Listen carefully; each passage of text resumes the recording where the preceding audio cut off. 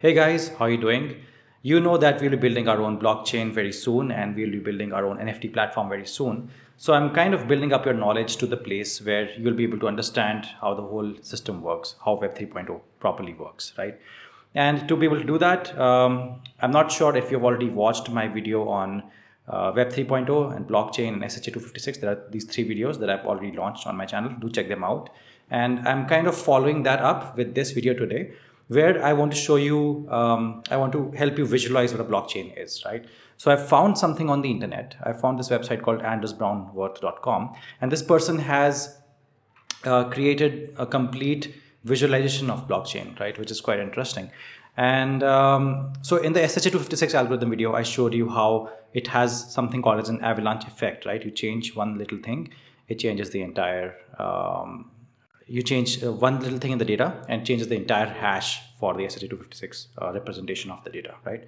I'm hoping you've seen that and you've understood it. So a blockchain is basically made up of many individual blocks. So this is a block, right? So block has something called as the number for the block. It has something called as nonce. It has data and the hash. Now, if I change the data here in the block, right, the data, the color of the block changes. So that's why I have to kind of mine it, and it takes a while. And once I mine it, it changes the nonce, right? Let me show it to you again. So if I add even one more character, right, you'll see the entire hash changes, right? If I add one more character, the entire hash changes. If I add one more character, the entire hash changes. This is the avalanche effect of the SHA-256 algorithm that I've explained to you in the video. Of SHA-256 algorithms, right? So this is the data. The data basically, here it's kind of random data, right? But it's actually going to represent transactional data. So like, let's say I transferred 2 Bitcoins to somebody and that person transferred 2 Bitcoins to somebody else.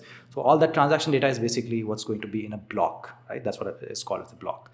And when the data changes, when something happens to the data, the entire hash changes and the block does not start making sense. That's why the color has changed. That's why you have to mine it and you have to solve this problem. And once you mine the block becomes ready to be added to the blockchain, right? I hope till now I'm making sense. You may not understand anything till now, but when I show you the blockchain, which is the third tab on this, now you'll understand much better. Let's say this is the blockchain, right? And somebody changes some data here. Now you'll have to mine it, and now this blocks start making sense, the nonce changes.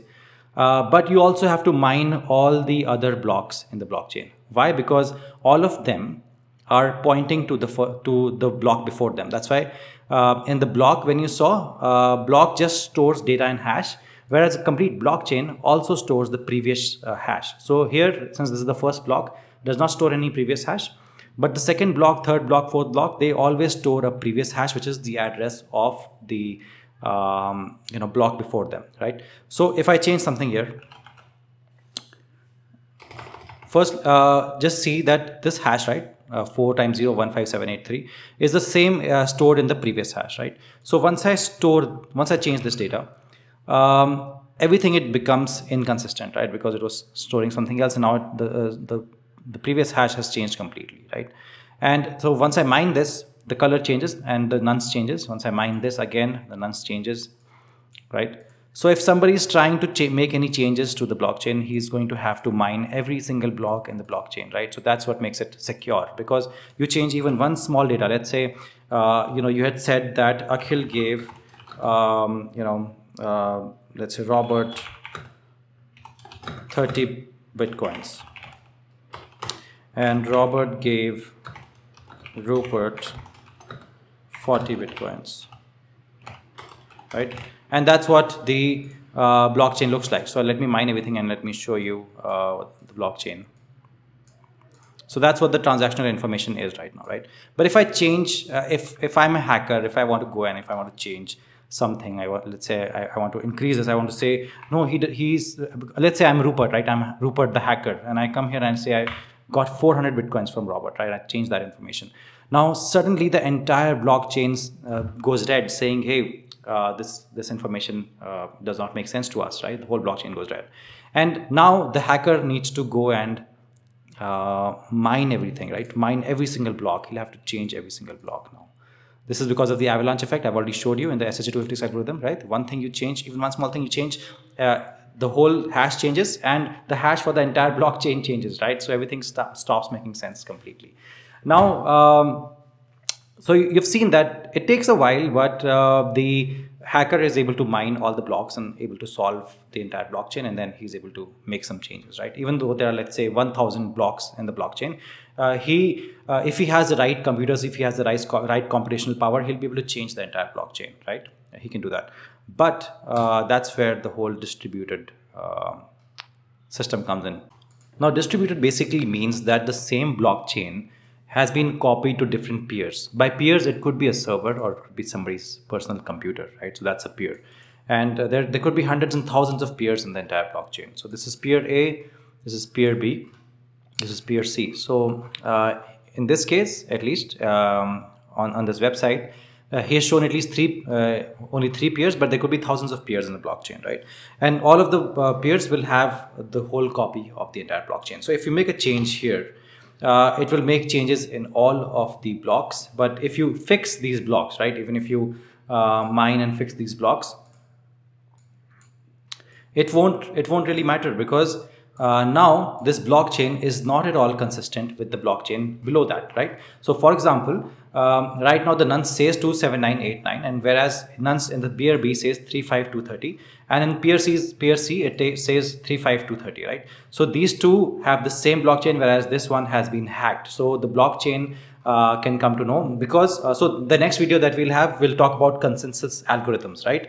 And this is a problem. The problem that you see right now, the two blockchains having the same nonce, whereas one not having the same nonce, is called is a consensus algorithm problem that can be solved with Byzantine fault tolerance. We'll talk about all of that, don't worry. And this can easily be solved, right?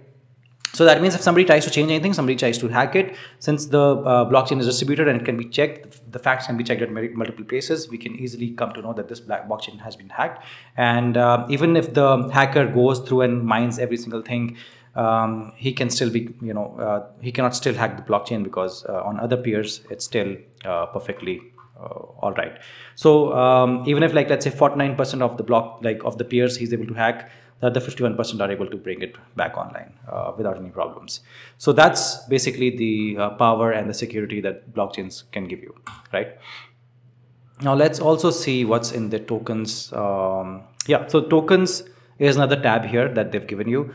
Tokens is basically what I was trying to show you with the block and blockchain, where you can basically change all this information. So this is the kind of information that you'll have in a block, right? You'll have the $25 went from Darcy to Bingley, $4 went from Elizabeth to Jane. So let's say you want to change this. You want to say it's not 106, but it's $160 that went from Lady Catherine to Collins, right? So you'll have to mine every single block. And it takes a while, right? Here mining is still easy because it's a representation, but on the actual blockchains, it takes a long while to basically mine and fix the nonce to match the hash, right? So you've mined all the blocks, but it's not consistent with the other two blockchains, as you can see, and it's easy to tell that this little transaction is off, right? And the whole blockchain. So different consensus algorithms can actually catch it and actually fix it and actually tell where the transactions went wrong. So I hope you were able to visualize the blockchain with me and understand how the blockchains work. And we saw the block, we saw the blockchain, we saw the distributed blockchain, and we saw how tokens and the kind of information that blockchains contain, right? So this information, this video is very informative, I'm sure. And I'm hoping that nobody's already shown you something like this, in the sense like probably this is the first channel where you saw something like blockchains visualized so well, because I had to find this from the depths of the internet, this video, this website, sorry. So stick around, subscribe to this channel and stick around for the other videos that come up. And I'm trying to basically build your knowledge to the part where we'll be able to build our own blockchains and our own NFT platforms. But I don't want to, just show you the code and it shouldn't happen that you don't understand the underlying concepts of how blockchain and Web 3.0 work, right? I want you to understand all of that so that when you build those platforms, all of that makes sense to you, right? Because I've seen other videos on YouTube and they're just trying to show you the code, but not actually show you the inner workings of all of this. So I just wanted you to, kind of slowly understand the inner workings. And then once you see the code, once you use these frameworks, once you use these technologies that help you to build those blockchains like Ethereum and all that, it's just much easier. Like you understand what you're doing basically. Otherwise you just know, okay, Ethereum is there, MetaMask is here, and you do something, and you use Solidity to create smart contracts. But what is all of that, right? How does it work? That's what we're learning here. So thanks a lot for watching, and I'll see you in the next video.